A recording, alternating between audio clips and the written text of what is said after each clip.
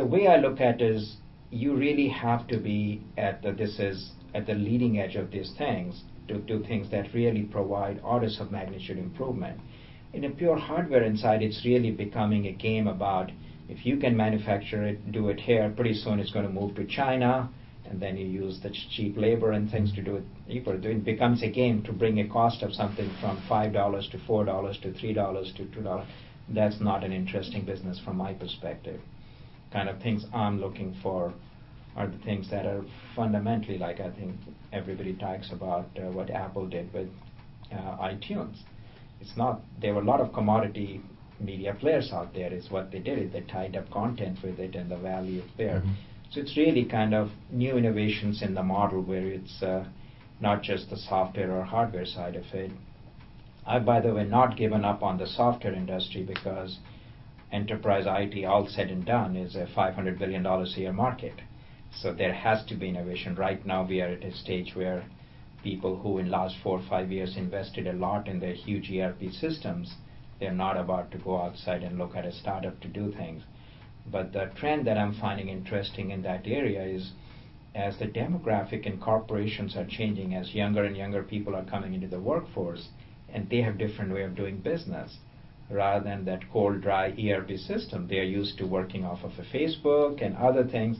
So they are actually looking for a different kind of environment. And I have strong belief that these people, as they get more influence in corporations and drive decisions, they're going to kind of force a new computing environment. And there would be opportunities. So it will be like Facebook, but from within the corporation almost. So the social networks. Or broadly, I think people are, because business is becoming more about collaboration with your partners. Mm-hmm. And why don't you kind of, in a secure fashion, so like I had a company, Reactivity, which we sold to Cisco. It was all about building secure partner networks. So it's not that you kind of close yourself up from the outside world. The idea is you have to be open. Like when I was at Stanford, I never installed a firewall because I just don't believe in this concept that everybody good is inside this wall and everybody outside is a bad guy. Mm-hmm. You have to be interacting. It's a globally connected economy. You have to be open to the world, but you're still in that open environment. I think this whole concept of perimeter security doesn't interest me.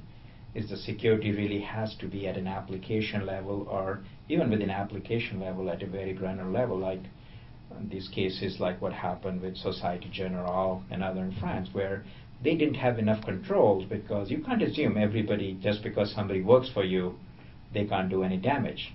You have to really have very granular control that if somebody is your trader for energy stocks, they can only trade in energy. They can't go in some other sector, so you kind of limit their privileges. But I think collaboration broadly at a global level, because most companies now have employees in Eastern Europe, India, China, other places.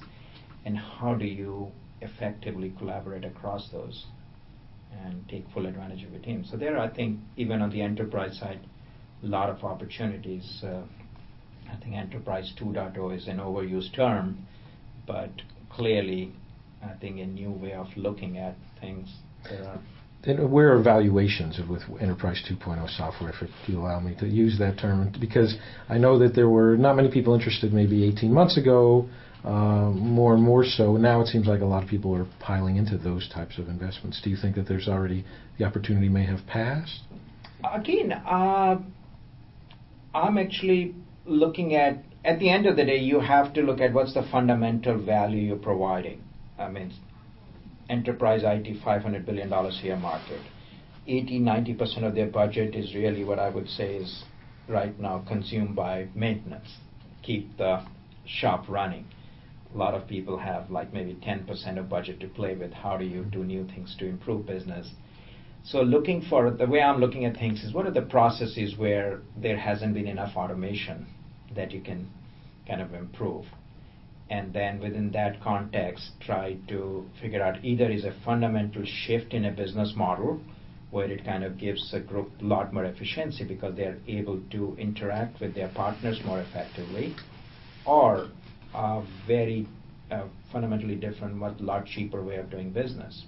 So I'll give you an example. I invested in a company in 2005, boringest of the space. Like I couldn't even get any other VC to take a meeting supply chain. It was completely out of favor. But the reason I was interested in that company, they were basically going after the fundamental shift in the supply chain, which is manufacturing has gone global. And the traditional ERP systems were very vertically integrated, assuming that manufacturing is happening in the corporation. So these people are out there kind of tracking hundreds of vendors in China, Taiwan, wherever, and kind of giving you visibility into that chain, and can also right away inform you if there is a fire in a factory in Taiwan, alert you right away that if your capacitors are coming from that factory, it can really limit your ability to ship your computers. So it's really looking at that broad side of it. So as the business is changing, you kind of look at, I think analogy I'll use is as every new generation of computing, as we went from mainframe to client server to peer-to-peer, you had to come up with a new generation of network management architecture. As manufacturing is changing, you really need a new architecture for your supply chain.